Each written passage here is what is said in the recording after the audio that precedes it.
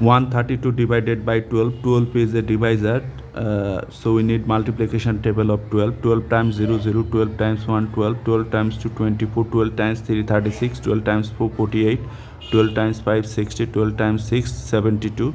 To find out the multiplication table of 12, just add 12 with the previous step. 0 plus 12 12, 12 plus 12 24, 24 plus 12 36, 36 plus 12 48, 48 plus 12 48 plus 12 60, 60 plus 12 72. So look, 12 goes into this one how many times? 0 times, as our current dividend 1 is less than 12, so 0 times 12, that gives you 0. Subtract 1, bring down the next digit 13. 12 goes into 13 how many times? 2 times 24, which is greater, so 1 time. 1 times 12 12.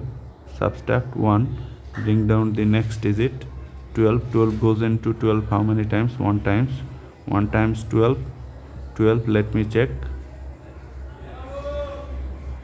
1 times 2 2, 1 times 1 1, so 12 is right. Subtract 0, as our remainder is 0 and that is not taking the dividend, so 0 1 1 means 11 is our answer.